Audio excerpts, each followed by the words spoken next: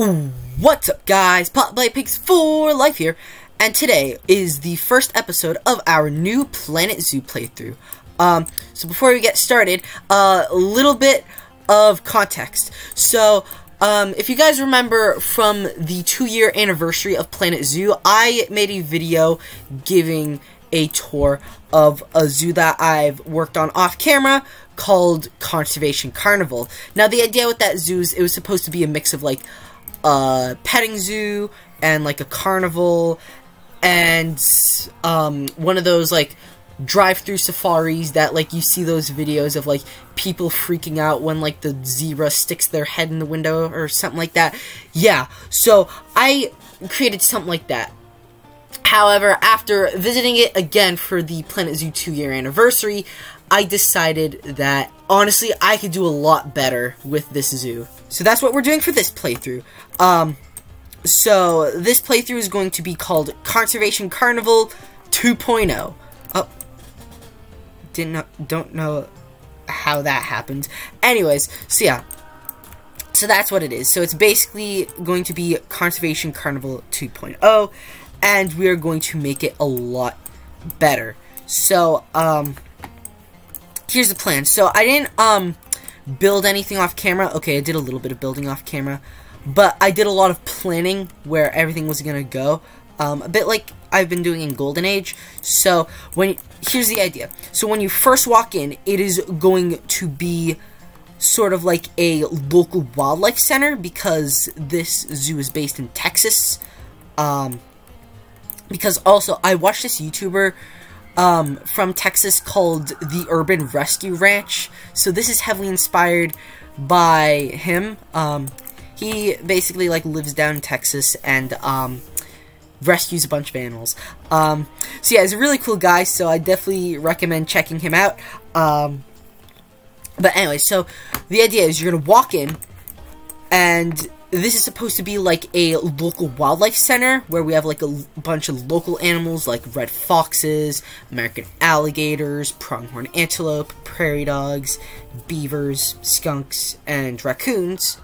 Oh yeah, you can't forget armadillos. Almost forgot about armadillos. Yeah, we're going to be using a lot of the grassland pack animals. I know it came out like 3 months ago. So yeah, hopefully by the time this video comes out, we have the announcement of a DLC/update for Planet Zoo, and Jurassic World Evolution 2 for that matter. Right over here is going to be the petting zoo section, where we're going to have lots of like walk-through animals, and like animals where you can like walk through it. So like there's going to be like South America, and Africa, and Australia. So yeah, this is going to be the drive-through safari, which is going to be, like, African animals, as well as we'll do, like, American bison, Przewalski's horse, Bactrian camels, some returning animals from Samurai Sanctuary, as well as Augustus Zoo, for that matter. So, the idea with the zoo is that this area is supposed to be, like, sort of, like, an area where, like, people, like, genuinely care for animals. And then this half of the zoo is gonna be sort of designed around, like, people who, like, don't really, like, see the animals for what they are. So, but it's meant to, like, spread awareness and, like, to stop, like, animal cruelty and stuff. So, this area is gonna be sort of, like, some sort of, like, dog breeder area where we're gonna have, like, timber wolves and dingoes and stuff. And then this area is gonna be, like, an abandoned circus ground, which will have like so I'm thinking we'll do like elephants, hippos, sea lions, jaguars definitely, as well as like a few other animals. But yeah, I've got some ideas for these two. So I'm thinking like so there'll be like a stadium with like cages, and then we'll also do like a lake somewhere. Like basically, the idea is the animals, like, somehow escaped during, like, a performance, and now they're all free, basically. So, yeah. And then also, another fun idea would be to have, like, a train going all around the area, sort of like what we had at, Conservation Carnival, the first one. like the first conservation carnival. Yeah, there we go. I can use words correctly, I promise. Today we're going to get started on the wildlife rescue, which will be like this little area. For this playthrough, I don't really want to rush this playthrough too much. So because that, we're only going to do 3 enclosures per video. So that's what I'm limiting myself to, 3 enclosures. So yeah, because I haven't built a lot so far in this zoo, this playthrough, as well as like the next few Planet Zoo playthroughs, are going to be heavily based on time lapses and like time lapse footage. So like maybe like, so definitely the end and maybe the beginning will be like some commentary like you can see now, but a lot of these videos are going to be time lapses. So yeah, so we're gonna start with setting up like a basic like area for the wildlife rescue, and we're gonna do, I'm pretty sure there's gonna be 6 habitats here. We'll start with 3 of them. So yeah, we've got quite a lot to do. So enough talking, let's get into it. Okay, so kicking things off with the entrance of the Wildlife Rehab Center. Much like with Poseidon Aquarium, I also have the idea of doing the information center as sort of like a ticket booth, and I also added in some like souvenir shops and what have you. So yeah, anyways, so the 4 animals that we're doing in this episode are the red fox, the 9-banded armadillo, the pronghorn antelope, and the prairie dog. Of course, the pronghorn and the prairie dog are going to be sharing an enclosure. But I also did plan out the other 3 enclosures, which will be for American alligators, cougars, as well as a giant mixed enclosure for beavers, skunks, and raccoons. So I decided to use the, like, green, like, grassy path that we got in the conservation pack, because, I wanted it to, like, look natural, but I also wanted it to stand out from the, like, sandy terrain in the desert. So, anyways, so now on to some animal facts. So starting with the red foxes, so one thing about red foxes that I find pretty cool is that a group of red foxes is called a skulk. Well, of course, this is different from the skulk added in Minecraft, but when I heard it, it reminded me of the skulk added in Minecraft. But regardless, each member of the skulk can communicate with each other using more than 20 unique and different calls. Red foxes are also known for their great sense of hearing, which can hear rodents burrowing several miles under the ground. Okay, so, that's it for the red foxes. Now, moving on to the 9-banded armadillos. So to start, the name derives from the Spanish word for little armored one. This is because armadillos are very common in Latin American countries. Of course, you all know that I take Spanish class in school, so obviously I have to include that fact. Anyways, armadillos also have a very varied diet, eating almost 500 different types of foods, such as insects, arachnids, eggs, lizards, and amphibians. So, basically, the exact opposite of me, because I am a very picky eater in real life. And speaking of food, they also served as food for many people during the Great Depression, and even today, sometimes 9-banded armadillos are hunted and eaten by people in the southwestern United States. I mean, it doesn't seem to be hurting their population because 9-banded armadillos are classified as least concern, and also scientists predict that the 9-banded armadillo's range is going to increase now that the climate is warming. As you can see, adding in the red foxes, I know a little bit late because I already shared the red fox facts. but adding in lots of grass, little bit of a pond. It's gonna be tiny, and I'm trying not to make it too deep. Like, later on in the time-lapse, I end up shrinking the pond, especially when I'm adding in the foliage, which I use the chunk of foliage from Europe because a lot of the foliage is the same in North America. So, also adding some rocks around the Fox Burrow. Foxborough, because, get it, it's a city in Massachusetts, where Gillette Stadium is. Alright, yeah. So, speaking of Gillette Stadium, I apologize in advance if the next video is going to be a little bit delayed, because these next few weeks for me are going to be busy, such as going on a field trip to Gillette Stadium. So, yeah, that's kind of fun.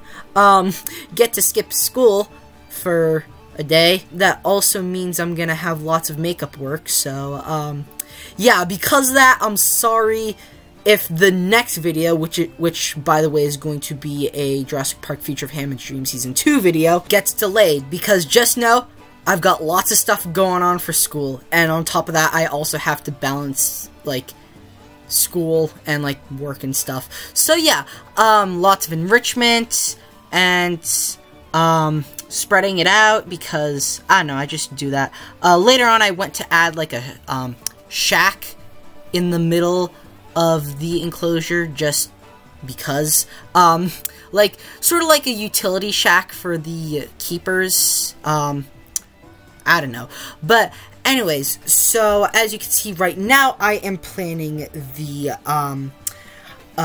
cougar, alligator, and, like, forest critter exhibit, because it's including, like, beavers and skunks and, raccoons, because of the, interspecies bonus.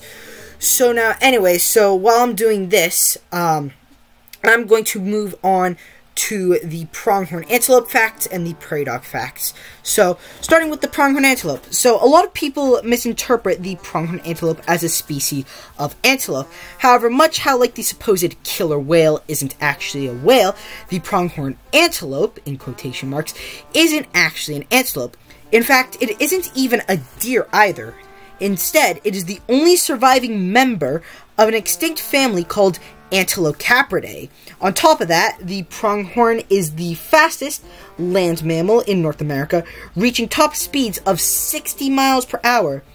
They have this adaptation because during the last ice age, they lived alongside predators such as the American cheetah, which is now extinct. And so what's incredibly unique about the pronghorn is that not only do they have incredible speed, but they also have amazingly long stamina. To put that into sort of context, the cheetah, which is the fastest land mammal on Earth, can only run at its top speed for about 60 seconds. So because of that, it relies on short sprints and ambush hunting to catch prey. Meanwhile, the timber wolf, which we will also include in this playthrough, has great stamina, being able to run long distances to tire out prey, but that means they can't run as fast. However, the pronghorn antelope can run at high speeds while also being able to run long distances. As you can tell, I'm probably not going to stop calling it a pronghorn antelope. Just know that they aren't in any way, shape, or form related to antelope. So yeah, so now moving on to the prairie dog, which will be sharing its enclosure with the pronghorn antelope. Prairie dogs are very crucial to a healthy prairie ecosystem in ways that we might not even realize. So, for example, their burrows serve as shelters for jackrabbits, toads, rattlesnakes, and black-footed ferrets, one of the many predators of the prairie dogs. Also, whenever they create a new burrow entrance, the surrounding dirt that was dug up often attracts different types of insects, which are eaten by many types of birds, which is very, like, minor, but it's still cool nonetheless that this tiny little animal can make such a huge impact on its ecosystem. And on top of that, the prairie dog has one of the most advanced communications of any other animal other than us humans. And so researchers have found that prairie dogs can communicate very specific details about their surroundings. The website where I got the prairie dog facts from said that they could even communicate intricate details as to what colored shirt somebody is wearing, which is incredible that such a tiny little animal has that much capability. So it just goes to show you that you should never underestimate the abilities of animals in nature. So, yeah, that's it for animal facts. So right now, we're doing the pronghorn and prairie dog exhibit, adding in some foliage. But recently, I was thinking of some ideas for this zoo. And it started with, the idea that what's going to be different about this zoo is that instead of being one ginormous zoo, it's going to be a bunch of smaller zoos mixed into one. So, for example, the wildlife refuge will be one, then the petting zoo, then the safari, and then instead of the abandoned circus, I think we're going to do sort of like a carnival, where there's going to be this giant indoor auditorium where, like, the animals can, like, go in and, like, do some educational shows, but they'll also have some outdoor enclosures. And then I've got a whole idea for the, dog breeder thing, which will, house the timberwolves, the dingoes, and the, maned wolves. And so, part of that being, what's gonna connect the different zoos is basically, we're not just building a zoo, we're building an entire town. So, basically, what I'm doing now is I am making a road, and there's going to be a tunnel, which, like, sort of, like, goes underground, I guess. I'm gonna put, like, a barrier, so that way the guests can't go that way, and, there's also going to be some, like, black, like, shadow, indicating that the, tunnel leads off to some sort of, like, civilization, I guess. So,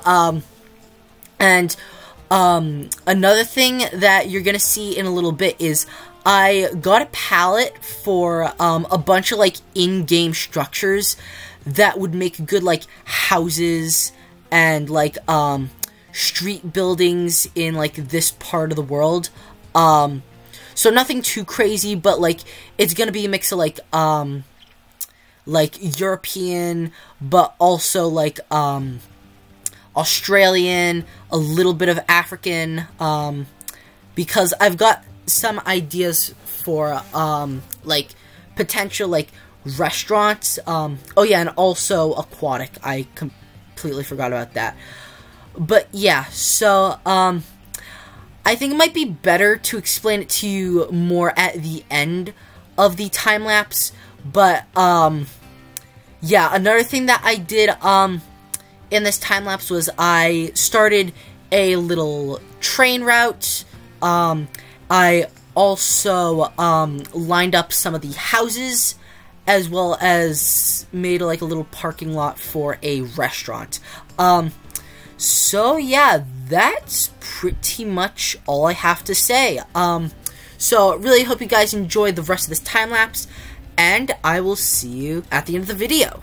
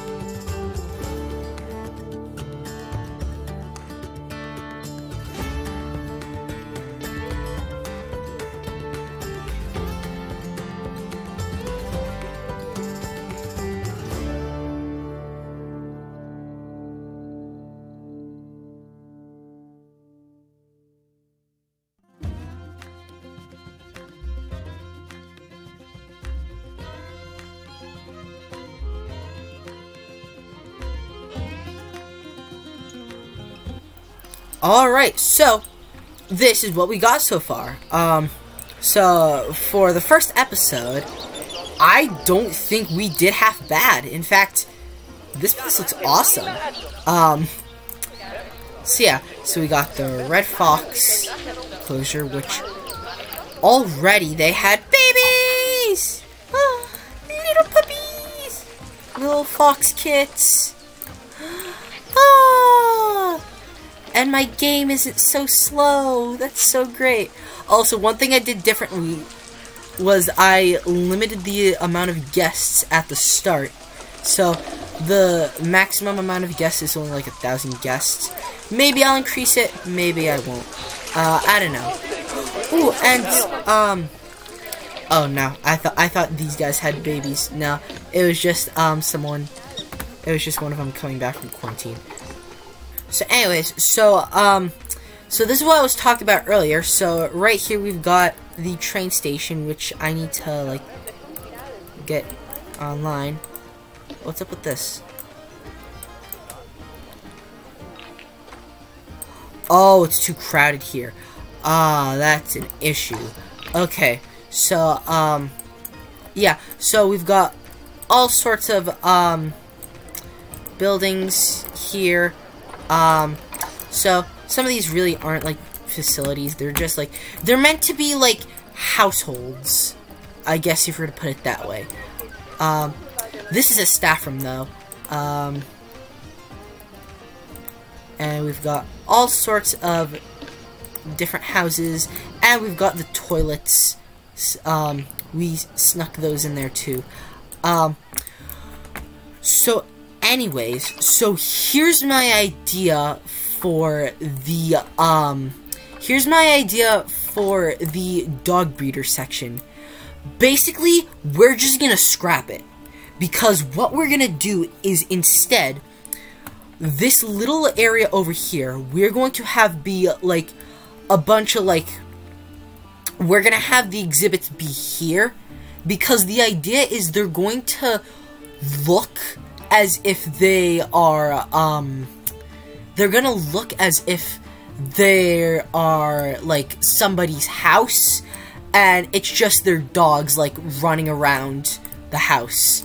So that's sort of what I was thinking. Oh yeah, and also here's the train station. Nothing too special, just like a parking lot where like people like can wait for the train.